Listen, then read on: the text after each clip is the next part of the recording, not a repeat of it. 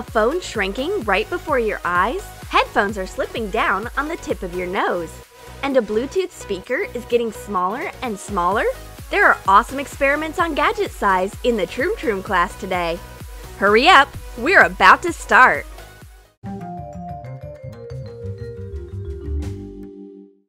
Have no idea how to deal with your test? The best way is to take a selfie. Let's post it on Instagram and put a hashtag, well, the teacher doesn't see. But unfortunately, the teacher sees everything. Miss Smith's mission in this world is to minimize the number of selfies in class. This is why she decreases our iPhone. Cover a small and thin eraser with white acrylic paint. Color the back pink and paint the sides. Attach clear tape to the printed mini phone screen and fasten it to the white side of the eraser using double-sided tape. Make a central button using a ballpoint pen refill. Draw a camera. Paint an Apple logo silver. How is it possible? My beautiful photos definitely won't fit into this tiny phone. And how can I unlock it? Face ID doesn't work. This phone certainly won't distract us from studying. Miss Smith is not only the most beautiful teacher at our school, she is also the smartest one, because she always reads her e-reader, and when she reads, she forgets about everything around. It's an excellent opportunity to steal her magic wand. While Miss Smith is distracted, we're shrinking her e-reader. Bookius Smallerius! It's worked! Make an e-reader base from thick paper. Trace it twice on a black foam rubber sheet. Print out some text so that it fits the size of the mini e-reader. Attach it to the paper base using double-sided tape. Attach the base to the foam rubber sheet. Cut a frame out of the second piece of foam rubber and attach it on top. Paint the details using a silver color. Miss Smith won't manage to read this book for sure. The font is way too small. She will need a magnifying glass taking into account her bad eyesight, or a zoom option in her phone. If Miss Smith wants a real zoom option, here you are. We increase the photo and the phone. Attach a printed out phone screen picture to a big piece of foam plastic. Round the corners, snipping off the excess. Cut out a base for the back of the phone from thick paper or cardboard. Attach the screen and the base using double-sided tape. Now let's prepare a school board coating. Take plaster, put in black and white acrylic paint, and add some water. Mix everything thoroughly and cover the back of the phone with the mixture. Cut out paper side strips. Spray paint them silver and attach to the sides with white construction glue. Miss Smith can't figure out what to do with this huge phone. Call her friends? She turns it over. Wow! I can write on the back of the giant phone like on a school board. Now it's crystal clear that this smartphone belongs to a teacher. The girls get carried away with magic, so much that a real fight for the magic wand begins. Miss Smith feels all the spells by herself. Her images keep changing like in a kaleidoscope. At last, she loses her temper and writes a stop word on her phone school board. Stop it, girls! Stop it right now!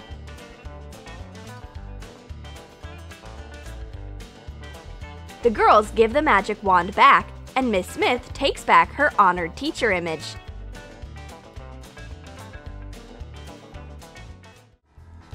We take out a laptop while Miss Smith doesn't see. The new episode of our favorite TV series, Tortures and Horrors in High School Season 5, is just out. I wonder whether they managed to save the principal. But we won't find it out because Miss Smith is already here. Apparently, she loves this TV series too. Otherwise, why does she take away our laptop and mouse, replacing them with their smaller versions instead? Paint an empty makeup box with acrylic paint. Attach a printed out mini keyboard inside. Paint a logo on the lid. Cover the tiny laptop with clear lacquer when it is ready. Where is my laptop? I see only my reflection instead of my favorite TV series. Something has certainly gone wrong. And is that a teeny mouse? I can hardly hold it in my hands. Shape air dry clay into a mini mouse. Score buttons with a knife. Cut a thin ring off a cocktail straw. Cut it in half and insert it into the mouse, imitating a scroll wheel. Cover the mouse with acrylic paint and add a layer of clear nail polish on top. Cut a mouse pad out of thick colored paper. These mini gadgets seem to be straight out of the Tortures and Horrors in High School series. We are fed up with listening to boring lectures. We'd better listen to music. Miss Smith is doing her favorite thing. She's scrutinizing the globe, but once she sees our headphones, she uses her magic wand and our headphones turn into nose phones. Cut off a protecting plastic cap ring and take it away. Make the cut bigger. Fill holes in 2 identical buttons with white glue. And hot glue the buttons to the cut ring to get mini headphones. Make them more voluminous with hot glue. And sprinkle the entire surface with glitter. What kind of strange device is that? We look like aliens with those nose phones. We can listen to music with a regular Bluetooth speaker while the teacher is away. We turn on the music and dance while sitting on our chairs. But Miss Smith is already here. She's a professional buzzkill. And our Bluetooth speaker becomes way smaller than it used to be. Wrap an empty bobbin with foam rubber sheet. Fill the holes with hot glue. Attach pink tulle on top of the foam rubber. Cut a control panel detail out of an orange foam rubber sheet. Attach it using multipurpose glue, covering the end holes.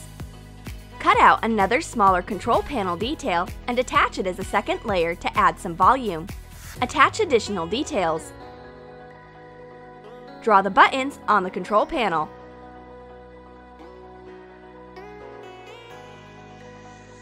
This Bluetooth speaker is so small that you can't hear anything. It might be great for a bug party. Miss Smith conjures a big Bluetooth speaker for herself and it turns on at full power. Paint a plastic bread box. Attach tulle to it. Add bright foam rubber details. Heat it up with a hairdryer so that the foam rubber gets the shape of the bread box. Attach foam rubber buttons. Oh my! We should shut our ears not to hear the loud sounds. It's strange, but there is no music coming out of the speaker. The only thing we can hear is Miss Smith munching. She's taken her sandwich out of the bread box and enjoys her music lunch. The girls have gotten tired with all these teaching tricks and fell asleep. Miss Smith still cares about her students. She lets them rest on huge and soft headphones. Paint 2 paper plates silver.